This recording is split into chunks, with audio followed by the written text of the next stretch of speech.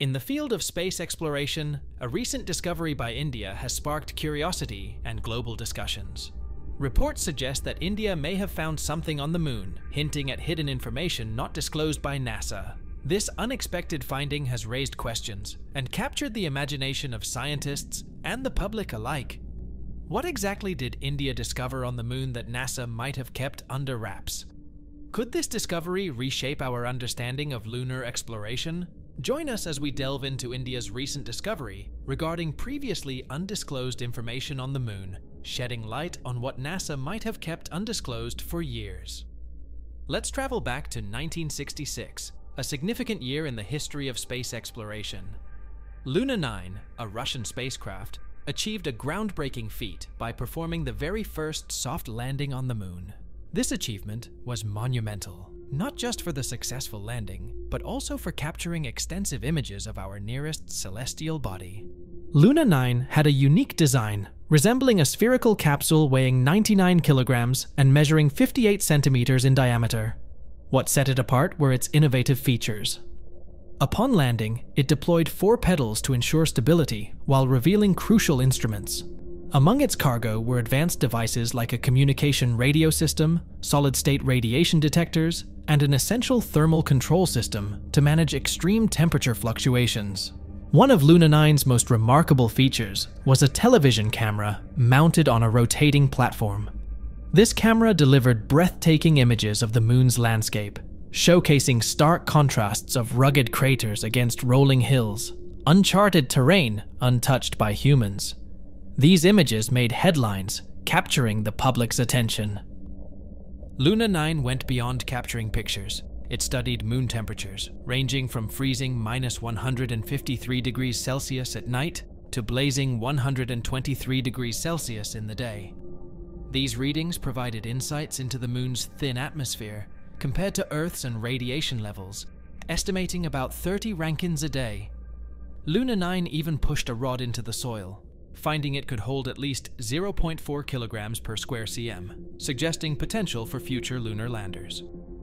Working for about 3 days until its batteries died, Lunar 9 sent 8 images and valuable data, sparking further research.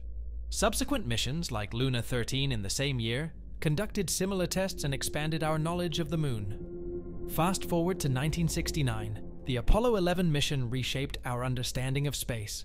Launched on July 16th, it aimed to land humans on the moon and bring them back safely. The crew, consisting of Neil Armstrong, Buzz Aldrin, and Michael Collins, played different roles.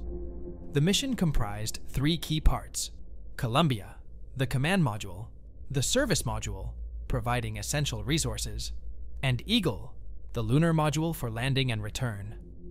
On July 19th, Armstrong and Aldrin landed the lunar module in the Sea of Tranquility.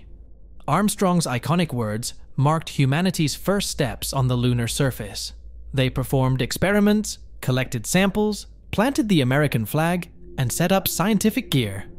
Meanwhile, Collins orbited the moon, conducting experiments and taking photos. After completing their tasks, Armstrong and Aldrin reunited with Collins on July 21st, leaving the moon's orbit and heading back to Earth. This marked a historic moment in space exploration, expanding our understanding of the universe and our place in it. They landed in the Pacific Ocean on July 24th. Apollo 11's achievements went beyond what we could see. Scientists found out that the moon has a faint atmosphere and is covered by regolith, a dust layer from tiny meteorite impacts. There is no global magnetic field, but some areas have magnetic anomalies. Although mostly dry, evidence of water ice was found in the moon's shadowy craters. The moon's estimated age of 4.5 billion years suggests it formed from a colossal collision between Earth and another celestial body. Jumping to 2023, India launched a crucial space mission called Chandrayaan-3. It was a big deal for everyone interested in space. Its main aim was to land carefully near the mysterious south pole of the moon, a place full of scientific mysteries. This mission had 3 important parts, each with its job. The orbiter was like a watchful eye in the sky with 8 fancy tools to study the moon's surface from a circular path about 100 kilometers above it. Accompanying the orbiter was the lander named Vikram, in honor of Dr. Vikram Sarabhai, the visionary founder of the Indian Space Research Organization, ISRO. Vikram, beyond being a symbolic tribute, was a robust workhorse furnished with 4 instruments to collect data on temperature variations, seismic activities, plasma density, and surface composition. The journey started on July 14, 2023, with the Polar Satellite Launch Vehicle, PSLV, rocket launching Chandrayaan-3 from the Satish Dhawan Space Center in Sriharikota, India. However, the mission wasn't a direct journey to the moon. Instead, it engaged in a meticulous orbital dance around Earth for over a week, gradually building the required momentum. On July 21, 2023, Chandrayaan-3 commenced the next phase of its mission by executing a precise translunar injection maneuver. This strategic move aligned the spacecraft to be captured by the moon's gravitational field, transitioning it into an elliptical orbit around the moon. The ISRO team continued refining the spacecraft's path through a series of meticulously planned orbit-raising and orbit-lowering maneuvers over the following weeks. Their objective was to position Chandrayaan-3 in an optimal circular orbit, maintaining an altitude of around 100 kilometers from the moon's surface. By August 19, 2023, this complex objective had been successfully achieved. Then, on August 23, 2023, following the intricate orbital maneuvers of Chandrayaan-3's orbiter around the moon, the moment arrived for the lander Vikram to undertake its ambitious descent toward the lunar South Pole. Detaching from its parent orbiter, Vikram faced the daunting challenge of landing on the lunar surface, an endeavor akin to navigating through a challenging passage. Descending from space toward a celestial body is no small feat.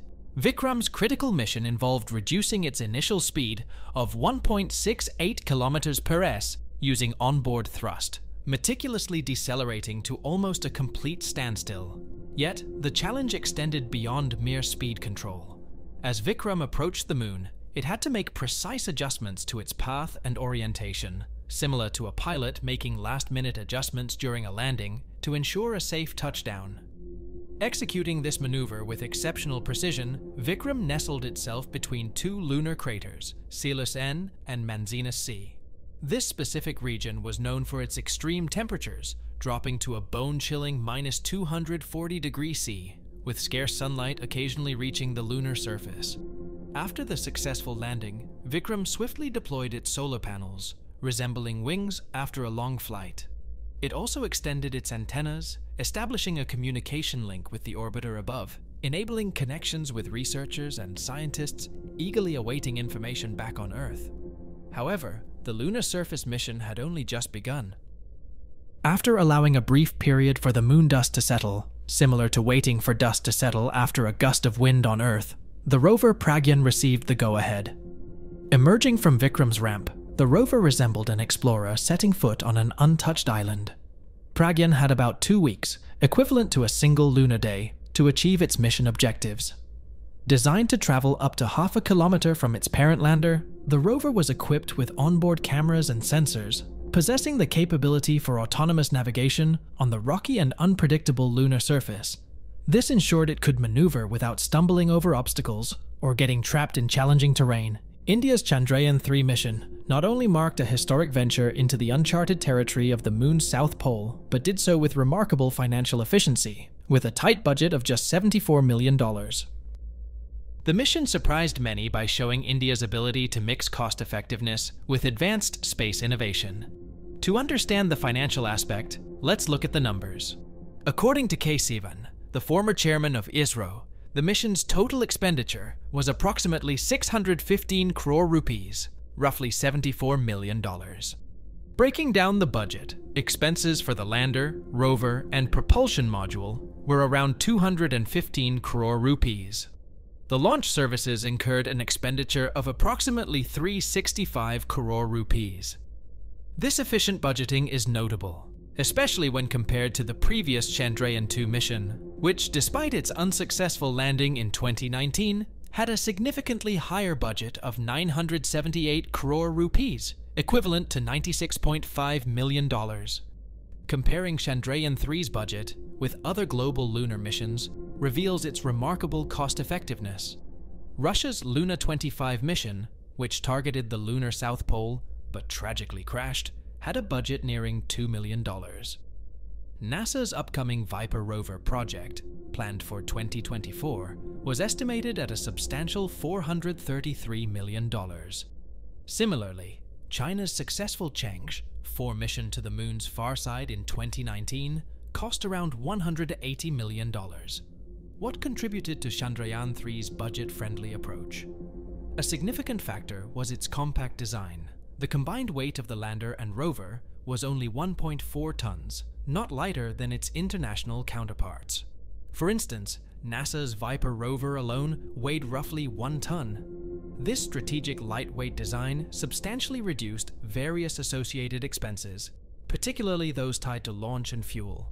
However, weight wasn't the only advantage. Chandrayaan-3's financial efficiency was also attributed to its prudent use of existing technology. India utilized the GSLV-Mk3, its most robust rocket, which had been used in several successful missions previously.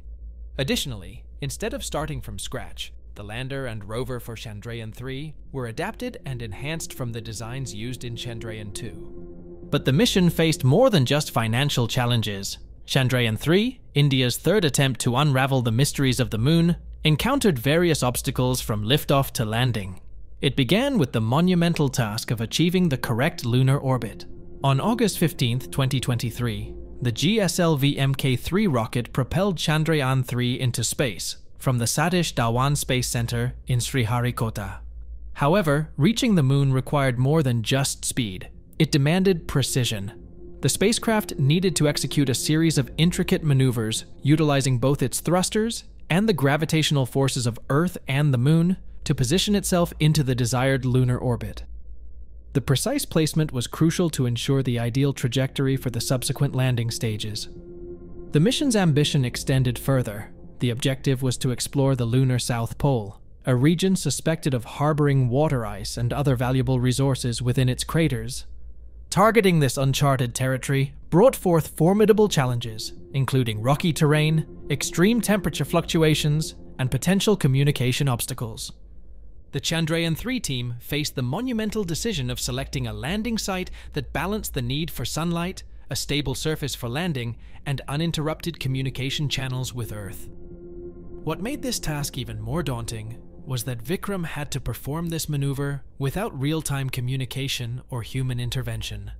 It had to rely solely on its onboard systems to make critical decisions, adjust its thrust, analyze the uneven lunar terrain, and execute a flawless landing.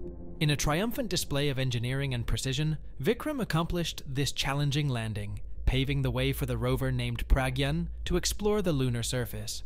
However, the mission didn't conclude with just a successful landing. Operating on a tight schedule of 14 Earth days, equivalent to 1 lunar day, the lander and rover had a crucial timeline to conduct their operations on the moon's surface. Within this limited time frame, they raced against time, performing experiments, studying lunar soil, recording temperature variations, and transmitting this invaluable data back to Earth. The challenges were numerous. The lunar environment presented extreme temperatures, fluctuating between a bone-chilling -108 degrees Celsius to a scorching 100 degrees Celsius, unpredictable communication blackouts, constant exposure to solar radiation, and the vital task of efficiently managing power resources. A pivotal focus of this mission was dedicated to researching the presence and distribution of water and other essential substances, particularly near the moon's south pole. What made this region so captivating was its hidden craters, perpetually shielded from sunlight, potentially harboring water ice vital for future human expeditions and settlements. Conversely, parts of the South Pole were bathed in sunlight for most of the moon's day, offering an energy and communication hub for lunar missions. With such ambitious goals, top-notch equipment was a necessity. Vikram, the lander, housed a lunar surface thermometer, LS, which recorded the moon's temperature readings throughout the day, creating a thermal map around the South Pole. Such data was crucial to identify regions potentially hiding water ice due to their low temperatures. Additionally, Vikram was equipped with a laser retroreflector array, LR, bouncing laser signals off orbiting spacecraft or telescopes back to Earth. This interaction wasn't just for talking. It helped scientists measure distances on the moon and study its gravity and rotation mysteries. Then there was Pragyan, the rover armed with cutting-edge tools. It carried a laser-induced breakdown spectroscope, LIBS, and an alpha particle X-ray spectrometer, APXS. LIBS used a laser to vaporize a tiny bit of lunar soil, analyzing the light emitted to understand the soil's composition. On the other hand, APXS identified elements in the soil, from common ones like oxygen and magnesium to rarer ones like titanium and chromium. Together, they searched for traces of water by detecting elements like hydrogen and carbon. Pragyan wasn't just about soil and elements, it had eyes in the form of a stereo camera, SCAM. This camera took high-resolution snapshots of the moon's landscape, helping with navigation, spotting obstacles, and creating a 3D rendering of the surface. This 3D rendering made it easier to identify the best spots for sample collection and detailed analysis. The accomplishments of this mission were remarkable. Pragyan, the rover, made an unexpected discovery of sulfur near the moon's south pole, a rare element on the lunar surface. Scientists discussed whether this finding indicated the presence of water ice or other volatile substances nearby. Additionally, Pragyan's sensors were tuned to detect hydrogen, a telltale sign of water. Vikram 2, the lander, transmitted intriguing data about temperatures around the South Pole, ranging from a chilly -156 degrees Celsius at night to a scorching 121 degrees C in daylight. These insights were crucial to understanding how water ice and other resources might persist in such harsh conditions. In 2019, as India prepared for its Chandrayaan-2 mission, astrophysicist Neil deGrasse Tyson expressed excitement and optimism for the mission. Chandrayaan-2 aimed to make India the fourth nation to perform a soft landing on the moon. Unfortunately, the mission faced a setback when its lander lost communication with Earth, resulting in a crash on the moon's surface. Fast forward to 2023, and India launched Chandrayaan-3, achieving success with a landing near the elusive south pole of the moon. Tyson commended India's resilience and achievement, emphasizing how India had precisely accomplished what it set out to do. Chandrayaan-3's successful landing symbolized a triumph for scientific curiosity and global progress. Tyson highlighted the moon's south pole as an area of special significance for scientific research. This region holds potential for discovering water ice, a crucial resource, and serves as a potential source of rocket fuel. The ancient rocks in this area offer valuable clues about the intertwined history of the moon and Earth. The Vikram lander's mission on the lunar surface was remarkable. It carried various scientific instruments to explore the moon's nature, measuring temperatures, seismic activity, plasma density, and the moon's magnetic field. Meanwhile, the propulsion module in lunar orbit captured detailed images of the moon's surface and studied Earth's atmosphere, seeking to understand atmospheric phenomena and climate through polarimetry. In an exciting discovery, the propulsion module identified a potential lava tube near the Schrödinger crater. Lava tubes, formed by flowing lava, could serve as shelters from space radiation, extreme temperatures, and meteorite impacts, making them potential habitats for humans on the moon. This revelation brings human exploration and long-term habitation on the moon closer to reality, emphasizing the significance of space exploration and India's substantial contribution to our understanding of the cosmos.